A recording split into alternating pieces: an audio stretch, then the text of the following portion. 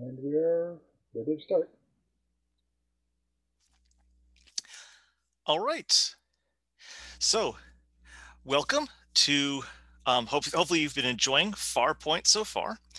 I'm Dr. Tom Holtz, and I am here to present a talk on what's new in the world of dinosaurs.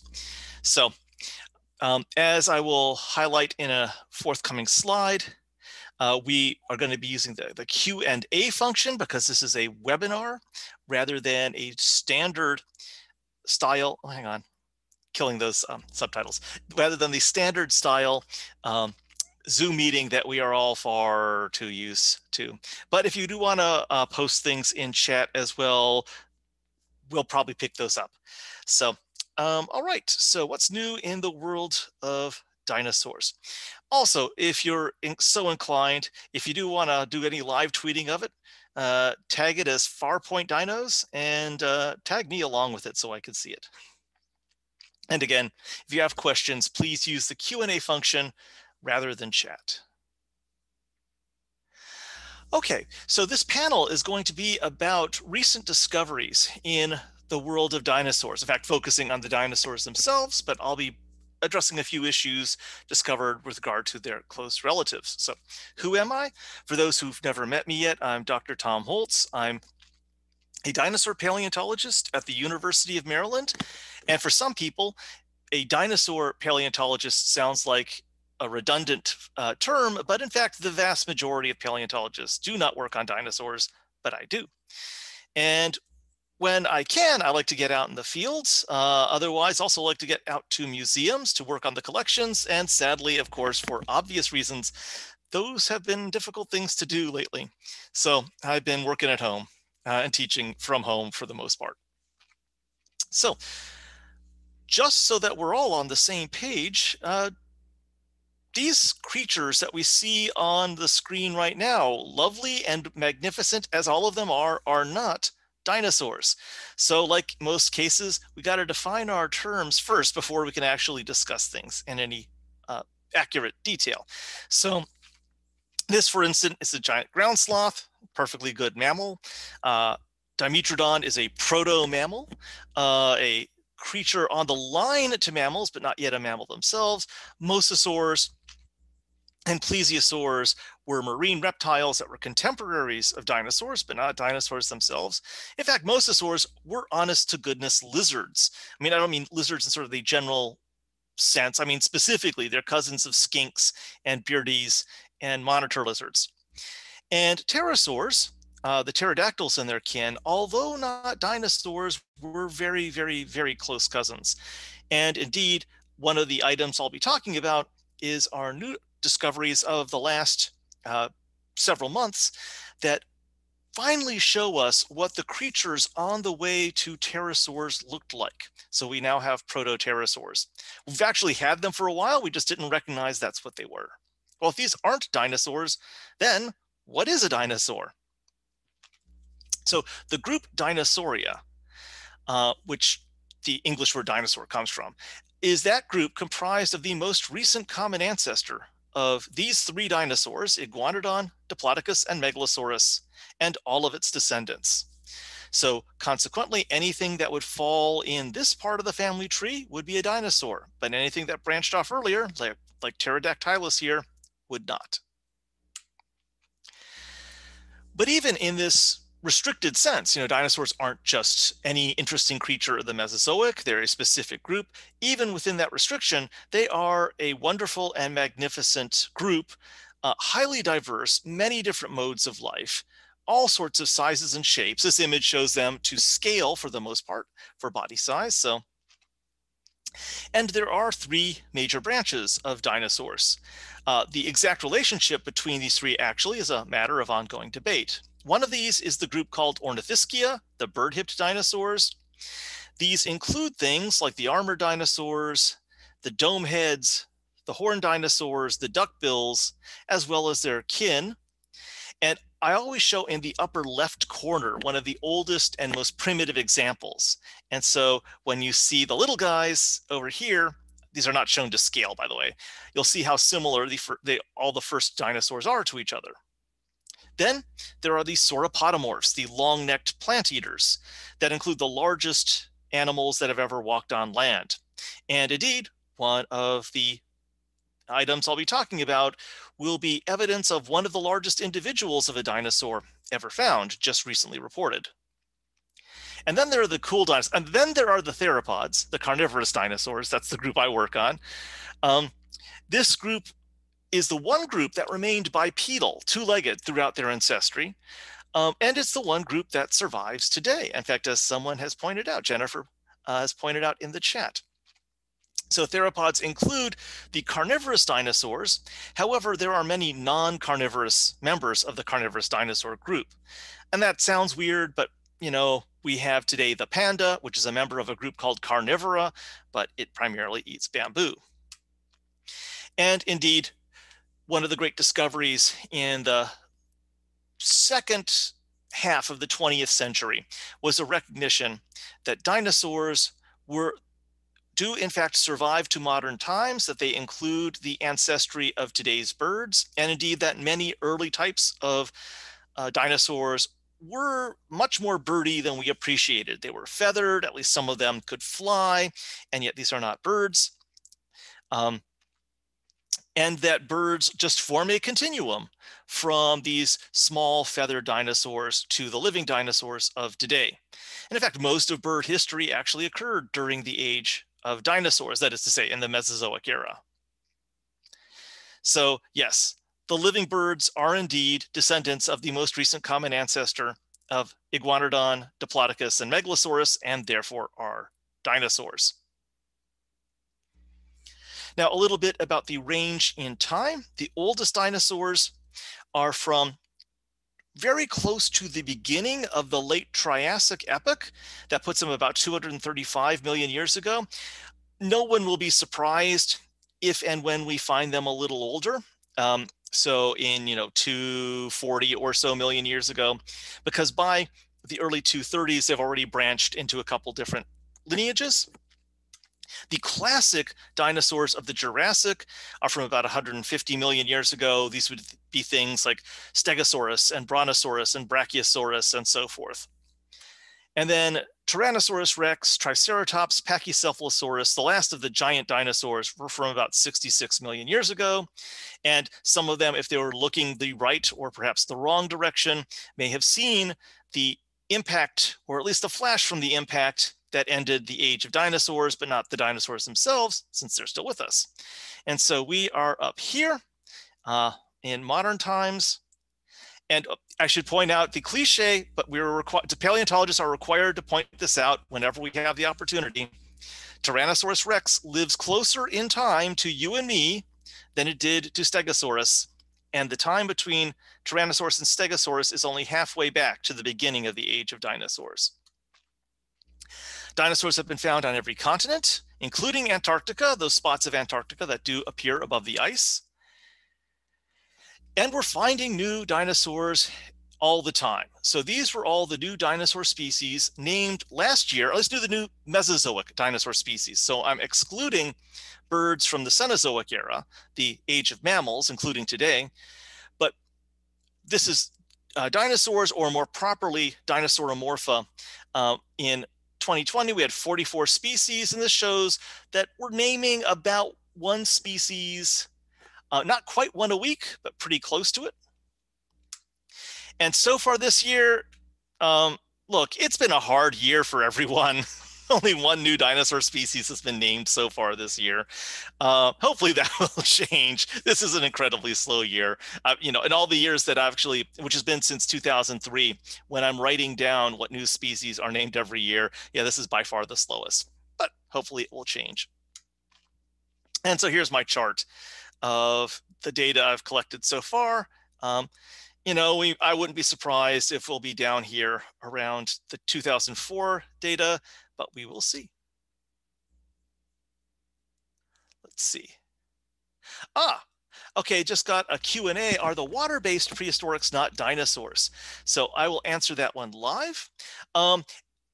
If you came in a little late, you would have noticed my one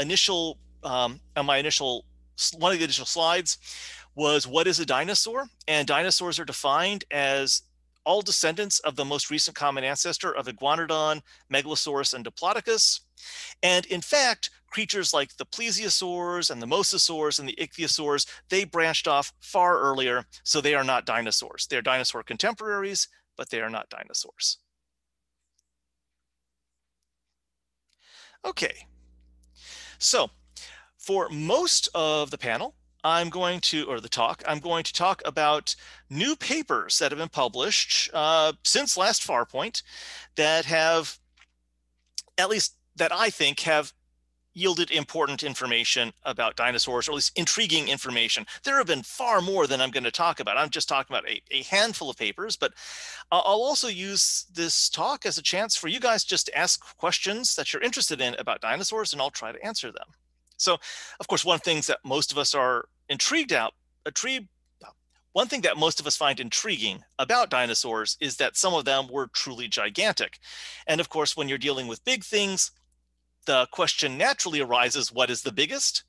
And this January, a paper came out that suggested that they may have the largest, or perhaps one of the largest, definitely one of the largest dinosaurs so far.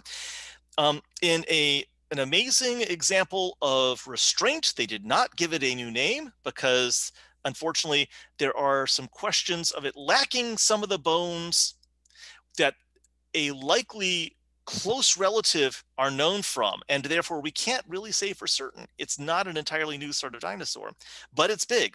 It's from Argentina. So the star that shows the locality, and here's Argentina as a whole.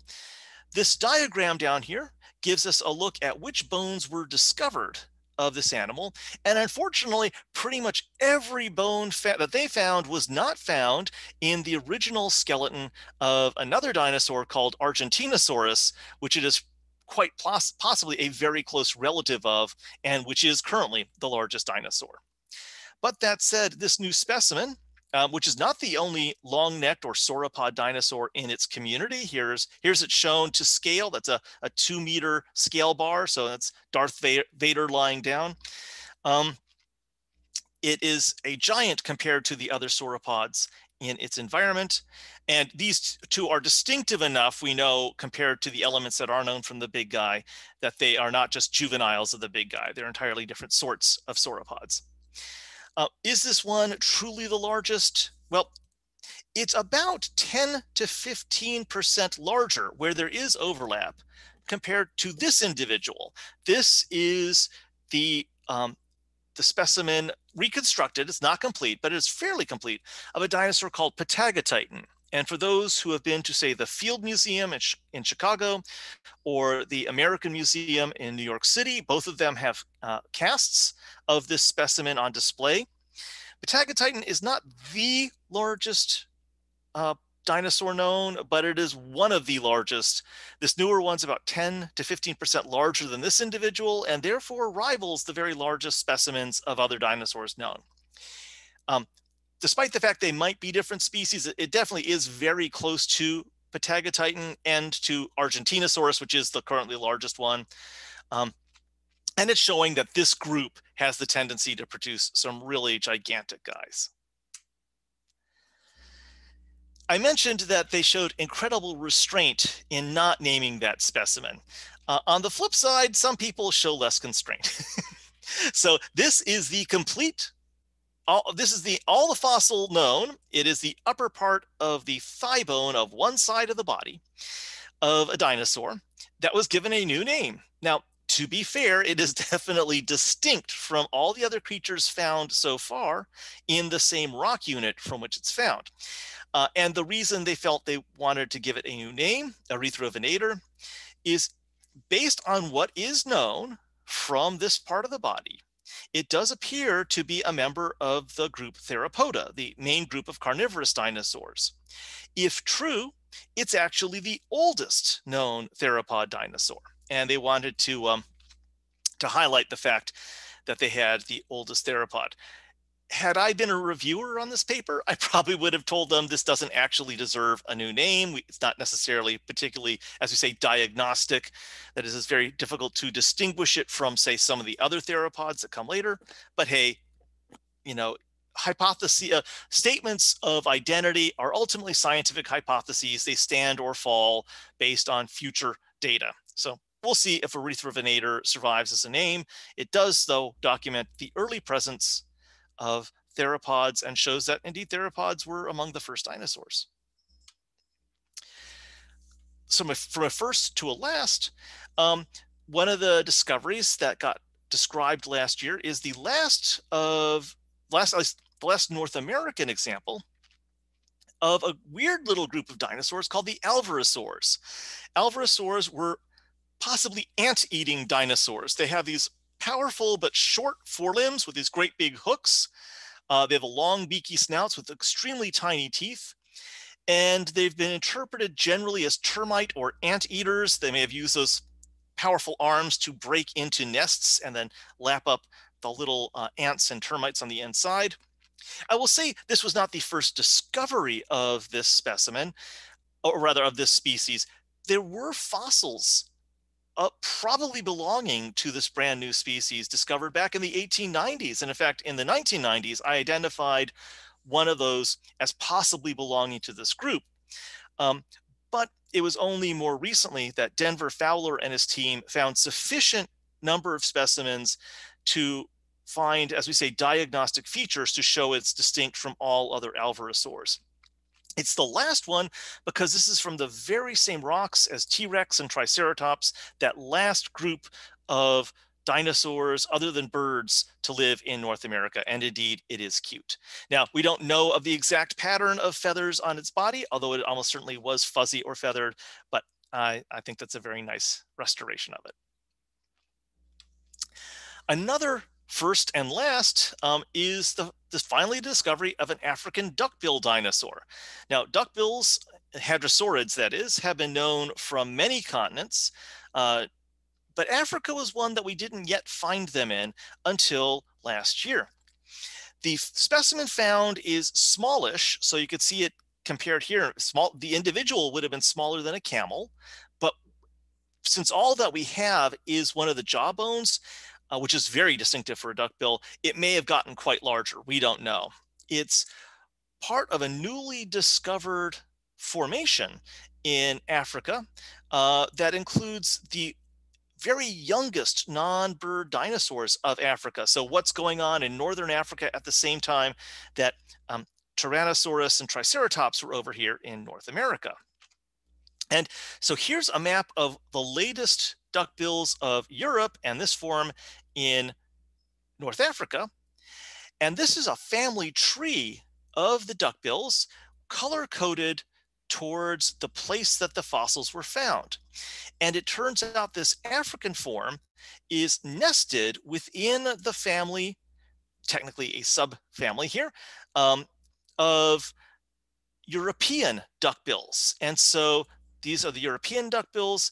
Here's this African one, and it looks as if it may have been a migrant out of Europe into Africa. Now, there was no direct land connection, but there were islands that eventually, throughout geologic history, got swept up and are now forming part of the southern coast of France and Spain. Those could have served as stopping spots for these forms as they're migrating across there, because Europe as a whole was an archipelago at the time. Picture something like Indonesia. And some of these were either swimming or getting washed from one island to the next and colonizing it and so forth. And so eventually some of them seem to have made it to northern Africa. Now, here's another first rather than another last. It is the oldest of a group called eusauropods. So within the long-necked sauropodomorphs, there's a group called Sauropoda. Within the Sauropoda, there's a group that's called the Eusauropoda, which is a rather judgmental name. It means the good sauropods or true sauropods. They're distinguished by a number of different particular traits. This is the group that includes things like famous Brachiosaurus and Brontosaurus and Diplodocus and Patagotitan and so forth. But here's an early one. And the discovery that they found included not just the fossils of this new species, but new radiometric dates for the rocks that it was found in and some of its later relatives and earlier relatives. And they managed to bracket it here. They have an ash bed below and above the unit with the rock, with the fossils in it. They've got the radiometric dates here, so they can pin down the range it was found in. And one interesting thing they've pointed out is that the rise or the first appearance of these eusauropods from the previous sauropodomorph ancestors coincides with some changes in the types of trees that existed. And here we could see this sort of bar here represents a time of transition. So here are the earlier sauropodomorphs, here are the later eusauropods. And this change is a time that's also noted for a lot of volcanic activity. And part of their model suggests that the environment was changing in such a way it was favoring these new and taller trees that may have favored these newer and much larger and longer necked plant eaters as the creatures that fed on them. And did the trees get bigger? And that's what it seems to be. The trees themselves, or at least these new groups of tall trees, seem to have become a lot more common at that point and dominated much of the rest of the Mesozoic. Yes, yeah, those are cute kissing turtles. And then there are sometimes little bits of weirdness in the fossil record that we're trying to sort out in detail. Here is the skull of an early bird, or is it? We'll get to that in a moment, from Madagascar, from the late Cretaceous of Madagascar, from rocks that have already been explored and have already yielded some interesting dinosaurs. And these were extremely fragile bones. Here you can see the bones while they're still in the rock, but thankfully CT scans have been developed that are really so good. You could take them, separate the individual bones digitally, and then reassemble, so sort of try to reduce the effects of the compression and breakage that happened during fossilization to get a more complete skull. And the interesting thing about this specimen is it has a very, very deep snout, reminiscent of the modern toucans. Now, we don't know if there were, ancient Malagasy Fruit Loops that it was chasing, but it does have a toucan-like profile, and that's an unusual skull shape. Here it is among Mesozoic birds. These are the snouts of Mesozoic birds. Well, Gallus is not a Mesozoic bird. Gallus is a chicken, but the rest of these are Mesozoic ones. And you can see here, this creature is.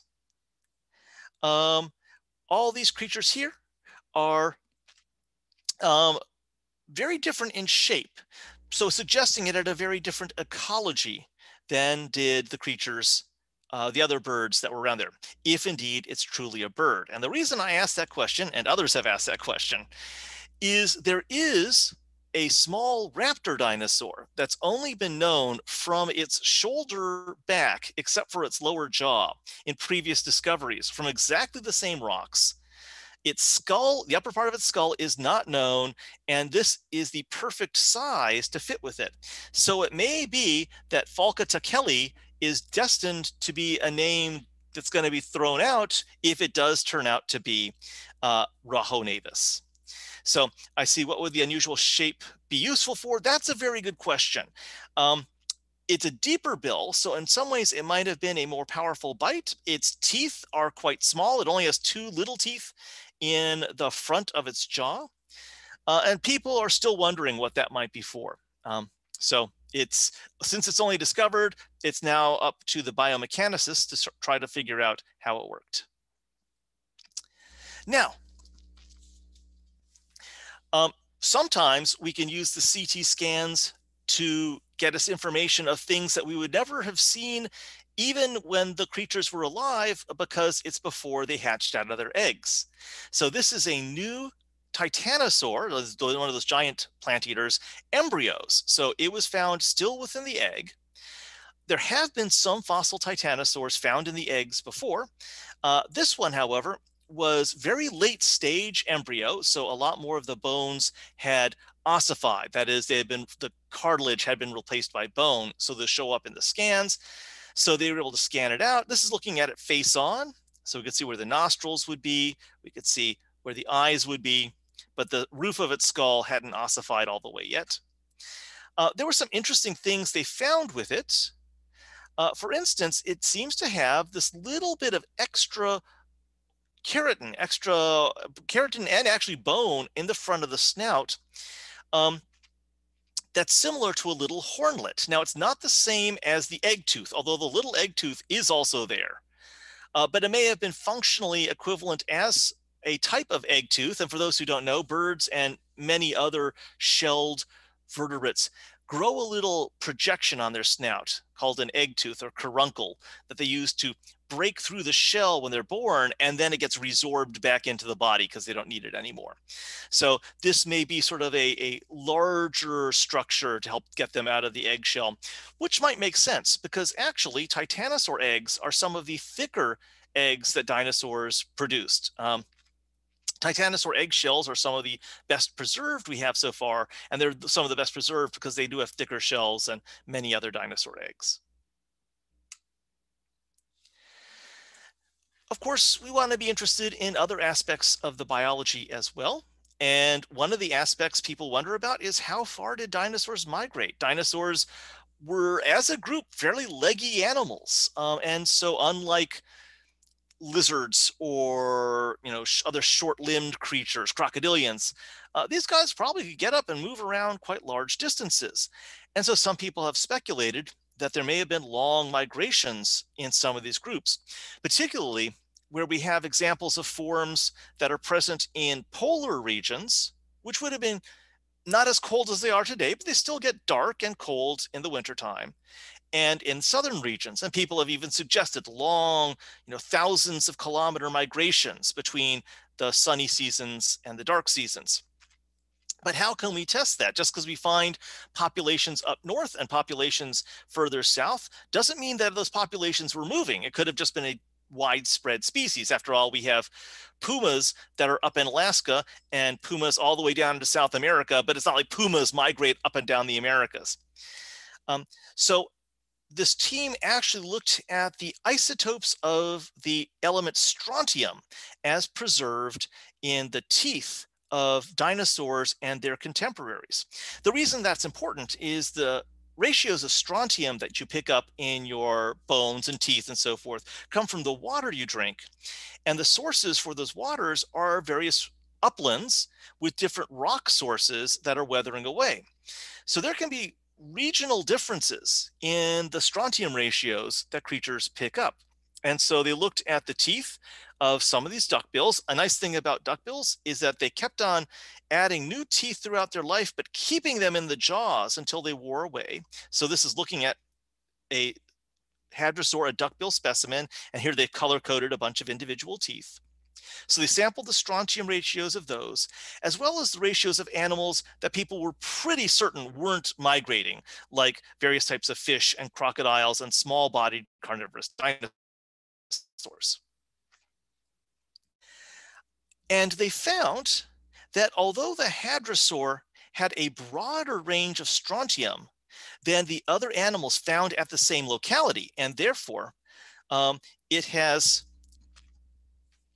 it was probably sampling from multiple sources throughout its life, unlike these forms, that the total range of sources that it had, which is the HI for hadrosaur individual, actually didn't even express the entire strontium range in just the part of Canada, the whole general region it was found in.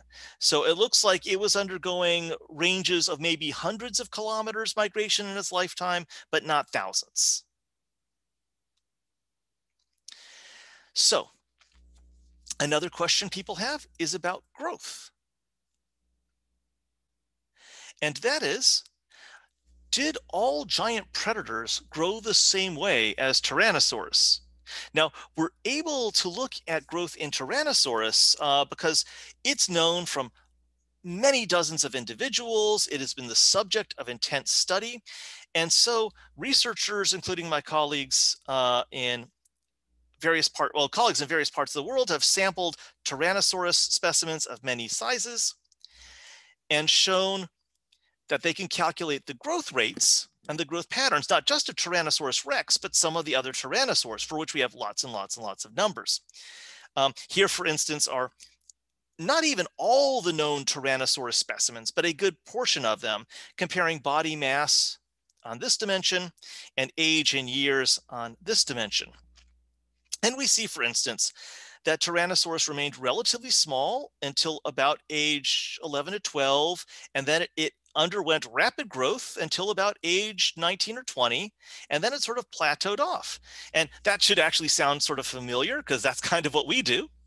Um, and that the shapes and changes of the anatomy change greatly during this adolescent phase, this subadult phase. So we see this in Tyrannosaurus. Did this exist for other carnivorous dinosaurs? Well, sadly, we don't yet have enough samples of multiple individuals to do the same exact study. But some colleagues of mine tried a different approach, and that's use individual dinosaurs and then count their growth rings within the leg bones and other bones of the body, and to get a sense of how big they were changing over time. And they found in particular, so these are examples from that paper, they found in particular an example of what's called a Carcharodontosaur. These are the largest of the allosaurs, the second largest predatory dinosaurs other than tyrannosaurs. And if we compare its growth pattern compared to Tyrannosaurus, it seems to have a much longer and more gentle growth rather than this rapid phase of adolescence. And then a plateauing in a new form. So a much more gradual change over its life cycle. And we'll have to see as more and more types of carnivorous dinosaurs are sampled to see if they turn out to be have the same pattern as Tyrannosaurus or the Carcharodontosaur or something else. Now, this particular paper I'm going to talk about isn't about dinosaurs per se, but it's pretty cool. At least I find it really cool, and some of my colleagues. And that is, we finally find out, probably, what the closest relative and ancestors to the pterosaurs are. And, you know, brace yourself, it's Lagurpitids. Okay, I know, no one cares. But I'll show you why you should care and why that's cool. So first of all, so here's an example of a Lagurpitid. Pterosaurs are freaking weird. Pterosaurs are pterodactyls and their kin. The name literally means wing reptiles. It's the same pter as in helicopter. They show up in the late Triassic period, about the same time as the first dinosaurs, and they survive until the very end of the Cretaceous. We've long known that, like dinosaurs, they're archosaurs, which is a particular group of reptile. And in fact, they are the closest relative to dinosaurs that most people have heard of. But their anatomy is incredibly transformed. For instance, of course, they've got their big wings. By the way, in the case of pterosaurs, the long part of the wing is manual digit 4. So they didn't have a pinky. They have a very long manual digit 4. And so their wing finger is the ring finger. That's a way to remember that.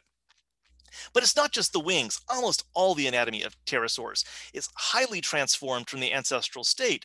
And the oldest pterosaurs we have, here's a late Triassic pterosaur, there's its skull, there's its wing already, it's a full wing and so forth. Because they're already so peculiar, it's difficult to figure out what their closest relatives were. And so it was uncertain for a long time. Now, we've known about this group of critters here, the Lagurpitids, since the 1970s, when they were first discovered in fossils from Argentina and have subsequently been found in other parts of the world. The Lagurpitids, like another comparable group that lived side by side with them, called the Lagasucids, were long thought to be ancestors of dinosaurs, or at least the close relatives of the ancestors of dinosaurs, collectively part of the Dinosauromorpha. And some of the traits that united them is they had legs directly underneath the body, what's called the parasagittal posture. And they stood on the balls of their feet. So they had what we call the digitigrade stance. Their ankle was held high above the ground. And the long bones of the foot were particularly long bones, the elongate metatarsals. And those are traits that they shared with dinosaurs. So Lagurpitids traditionally came out as close relatives of the ancestors of dinosaurs. And collectively, Lagurpitids and Lagasucids were called bunny crocs. Lagasuchus itself literally means bunny croc, and Lagerpeton means bunny reptile because they're small and leggy. But this new study last year, using, again, CT scans to get data people couldn't access before, and a more thorough review of Lagerpetidae than anyone had ever done before, has them come out based on a number of features. Don't worry, there's no quiz, but on a number of features of the anatomy shared between pterosaurs and Lagerpetids, that they are very likely the lineages on the way to pterosaurs. So as of the long ago age of 2019, remember 2019? Wasn't that a weird and wonderful time? Back then, Lagerpetids and this other little critter called Scleromochlus were thought to be closer to the ancestors of dinosaurs than to pterosaurs. But lo and behold, this new study comes out and they move over here. Why is that important? Well, it gives us now better knowledge of what the ancestry of pterosaurs were like, and that pterosaurs came from little bunny croc creatures just like dinosaurs did, and that all those traits shared between Lagerpetids and Lagasuchids and dinosaurs were present down here in their common ancestor. So indeed, pterosaurs came from a dino-like ancestry, although maybe not a bipedal running one. People usually restored Lagerpetids as little bipedal runners, and they probably could when they were on the ground and being chased. But there are a lot of small-bodied lizards, even medium-bodied lizards, and even some primates today, which we call vertical clingers and leapers. And they actually have very similar profiles in terms of their proportions of their front limbs and their hind limbs, and even sometimes of the tail included in there. So it could be that the Lagerpetids were more arboreal, more tree-dwelling than we thought, and that from tree-dwelling ancestors, we eventually got gliders and then flyers in the form of pterosaurs. Exactly. So Jennifer suggests they may have gone through a flying squirrel-like stage. And that seems to be reasonable for pterosaurs, because in pterosaurs, like flying squirrels, like bats, like many other tree-dwelling flyers, there's a skin that stretches from the hand to the leg to the body all the way around. And that's different from the ancestry in birds. So the last big subject I was going to talk about is one that there have been a couple papers for, actually several papers for this last 12-month period. And that's, seriously, how weird was Spinosaurus? You can get people into amazing fights on the internet. Okay, I don't need to complete that sentence. You all know that. You can get people into amazing fights on the internet. But you can get particularly ones in the paleo parts of the internet over Spinosaurus. Now, we've known Spinosaurus for over 100 years, but from relatively fragmentary specimens. We always knew it was weird. It's big. It's got this big sail fin. And even compared to its close relatives like Baryonyx and Suchomimus, it had some peculiarities to it. Then what's now, well, coming up on 7 years ago, wow, more complete Spinosaurus material was found and showed it was even weirder than we thought. For instance, we finally had hind limbs for Spinosaurus, and they seemed to be disproportionately short. It also had rather broad feet, and what was very peculiar is that the bones of the lower leg were more solid than they are in other spinosaurs or typical theropods or typical flightless land birds, and even more solid than something like a penguin. And having really solid limb bones is characteristic of some types of aquatic animals, particularly the early phases of aquatic animal history, or slow-moving aquatic animals. Think of things like manatees or dugongs. So Nizar Ibrahim and colleagues suggested that Spinosaurus didn't merely feed from the water, as most of us had agreed already, but that it was an active swimmer. Okay, that's cool. That seemed reasonable. And then early last year, this paper comes out. And in this new discovery, it was found that the tail of Spinosaurus had an extremely tall sail coming off of it, comparable to the sail on its body. So here's some of the actual specimen. And here's the reconstruction. So we can see very, very tall neural spines, the projections coming up the top, and also fairly long projections coming up the bottom. And this was the reconstruction here of a big flat tail. Now, a lot of us would look at this and think, okay, that flat tail might serve as some form of propulsion. And they actually did a study as part of their analysis where they modeled the tail of Spinosaurus as well as some non-Spinosaurus theropods and crocodiles and the newt Triturus.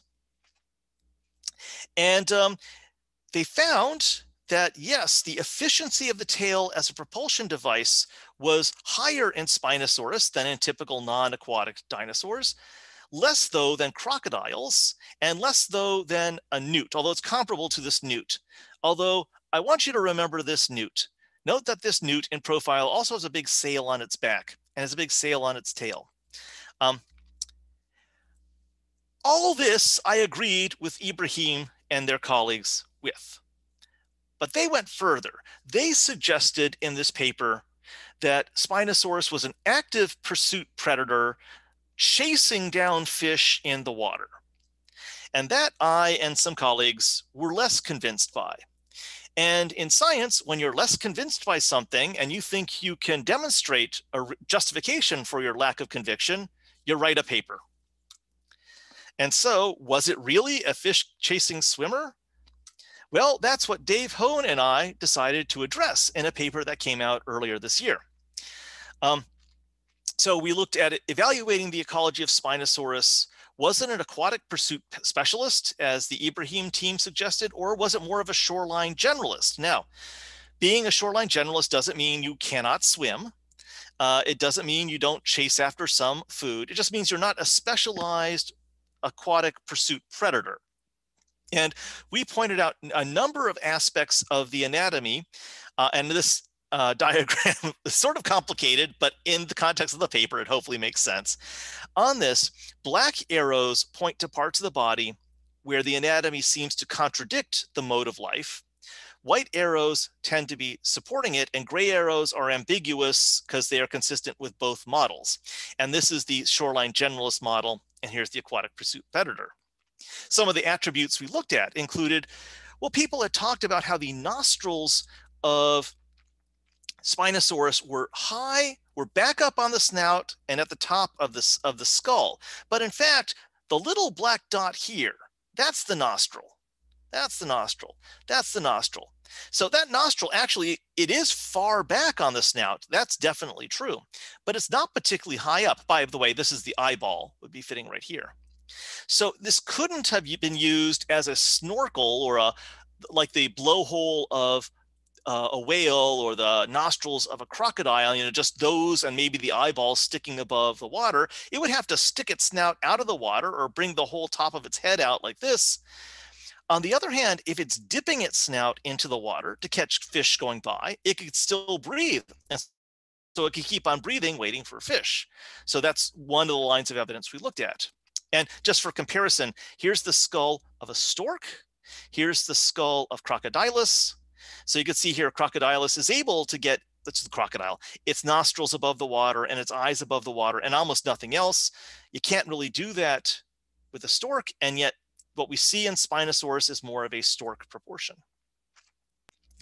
Also, we had issues of the idea of it moving fast through the water. Certainly it can move through the water, and it probably did so far better than things like Tyrannosaurus and Coelophysis, and maybe even other Spinosaurs. But there's a phenomenon called wave drag that's generated when an object is traveling through the water. And it has to do with the speed it's going at, yes, but also the profile of the object that's moving through the water. And Spinosaurus has a distinctly unhydrodynamic profile with that huge sail and giant body size and long neck and so forth. And what we've restored here, this is a meter scale, is how deep Spinosaurus would have to be in the water to avoid the effects of wave drag. If you're a pursuit predator, you want to avoid that because you're actively chasing after things which spend pretty much all their time in the water. If you are a generalized swimmer, though, then you can get up near the surface and just scull around and maybe grab a fish going by, but not necessarily chase it down. So unlike what some of the press came out with regard to our paper. We're not saying that Spinosaurus never submerged or that it never chased a fish in its life, but that it wasn't a specialized fish chaser. And in fact, neither are crocs. Crocodiles are not pursuit predators in the water. They're ambush burst predators. And intriguingly, that newt that they showed was the newt that they showed to compare to its tail. Only the males have a big sail in that newt, and they also have a big sail on their back. And indeed, they use those tails and the sail primarily for displaying to females, in which both of those are greatly reduced. And we think that that is the more likely predominant explanation for the tall tail sail, as well as the tall mainsail, so to speak, in Spinosaurus. So we've got a poll that's up there now. In the post-panel discussion, would people rather do this on Discord or GatherTown? So we'll let that run for a bit, see what people's preference is like, if any. And I should finish. Here's our art that came out with the press release on that paper. And the artist here, Bob Nichols, honored the continent of its origin by having sort of Africa appear on its sail, at least in an organic fashion. So now, one thing I do want to point out is that although many of the museums around the country are currently closed, some are still places you can visit digitally, and the National Museum of Natural History, including its brand new paleontology halls, are available at this URL.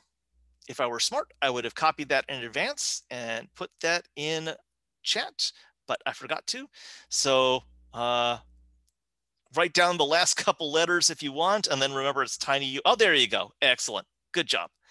Let's see if anyone else is voting. It's already been a minute, well, at a minute and a half or so, maybe we can close the poll. Or we can leave it up for a while, maybe. I don't know. And that was, anyway, here was my last slide. Anyway, hopefully the Age of Dinosaurs can give us lessons about how we can conquer the current threat to our, at least our society, in the form of the society of gathering together. And that is, you know, take the lessons of T-Rex, don't touch your hand if your face too much, wash your hands regularly when you can, and so forth. And with that, that's the end of my presentation. So I can take some questions if you want to throw them in Q&A. And then I will head over afterwards to, it looks like, yeah, at this point, the votes for GatherTown do seem to be a lot stronger. If anyone hasn't voted yet, make sure you do, and then we will shut it down the poll in a bit. So any questions?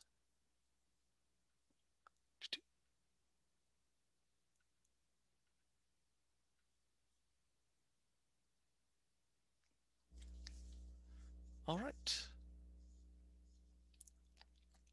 So it doesn't have to be on, thanks. It doesn't have to be about the papers I presented here, although I'm happy to talk more about them. If there's other questions you have or things related to dinosaurs, happy to discuss them. Got a few minutes here. It's probably about, oh, great. Sorry, I didn't catch it earlier. What time period, what was the time period for Spinosaurus?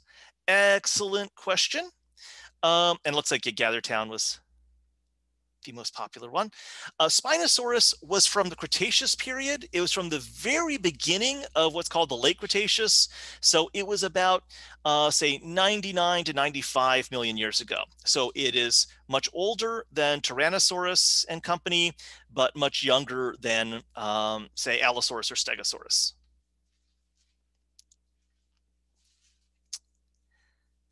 So any other questions?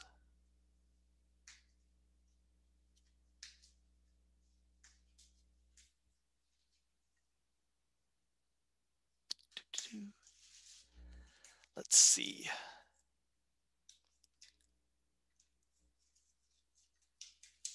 By the way, I will be a snowman over in GatherTown.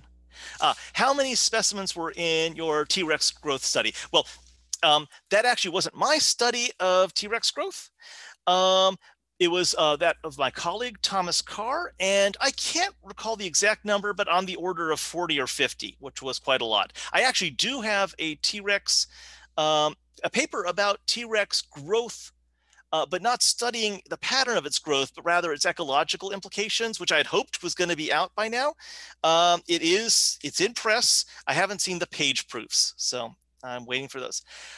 Two questions. Were there any fish pursuit predator dinosaurs? Second, do I have a favorite dinosaur? I'll answer that one live. The fish pursuit predator dinosaurs, well, there are, and all of them are types of birds. So a penguin is an excellent fish pursuit predator dinosaur, as is a flightless cormorant.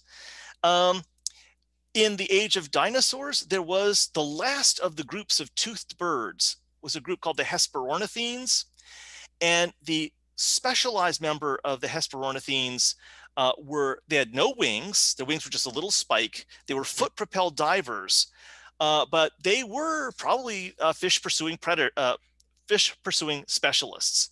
And all of those tend to have those more torpedo-like body, and because that's a much easier way to move quickly through the water. I mean, today, if you think about it, things like a mako shark or a bottlenose dolphin or a tuna are all the aquatic pursuit predators, are all examples of that. And they tend to have really compact bodies, and most of the motion is concentrated in just one spot. And that way they can overrun a fish and turn very quickly and so forth. In contrast, burst ambush predators can have many different body shapes, and that's why we think that in the water, Spinosaurus is more likely a burst ambush predator. What was the coldest temperatures that dinosaurs lived in? That's a good question. So the coldest temperatures for the dinosaurs would not have been as cold as they are in the world today. That said, dinosaurs of, say, the north slope of Alaska in the Cretaceous, some of them were enduring temperatures comparable to, say, southern Alaska or the eastern seaboard of Canada. So those are pretty darn cold. So I can't recall offhand the exact numbers. Now, those would have maybe been very specialized dinosaurs, although in terms of their skeletons, we don't see particularly specializations for them, but some of those specializations may have been soft tissue aspects. Feathers, perhaps? Well, feathers for some, but not for all of them. Some of these were groups that we don't know of feathers in them yet. Also, T-Rex appears to fossilize well. There's a couple combinations there. One is it is from a formation that is extremely good at getting fossils from. Both a lot of fossils were formed there. It's called the Hell Creek Formation. It's my home away from home, actually.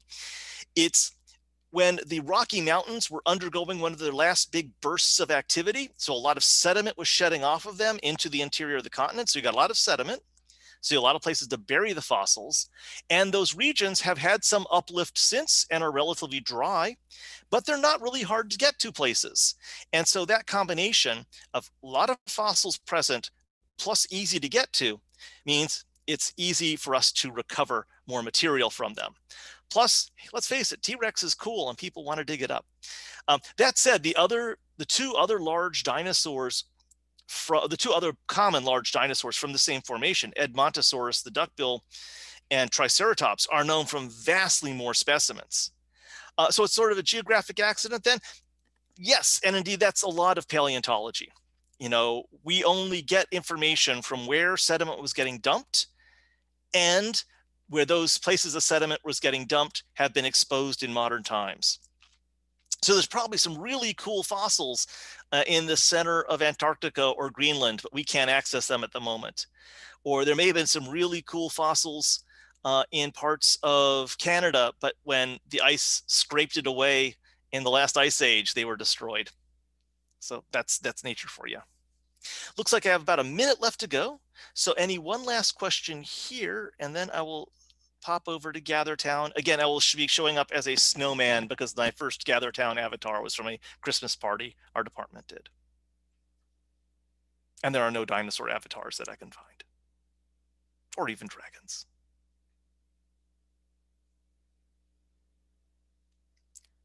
All right.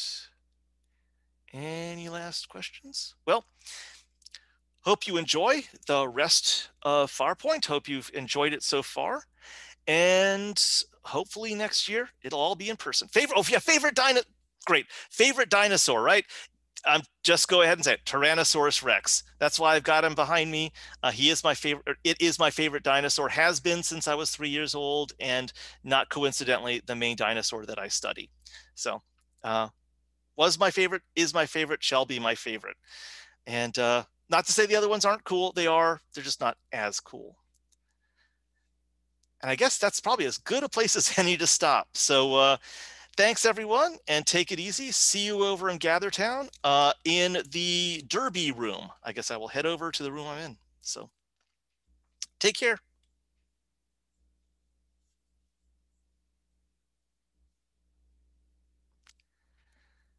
All right. That seemed to have gone well. So I'm going to head on out.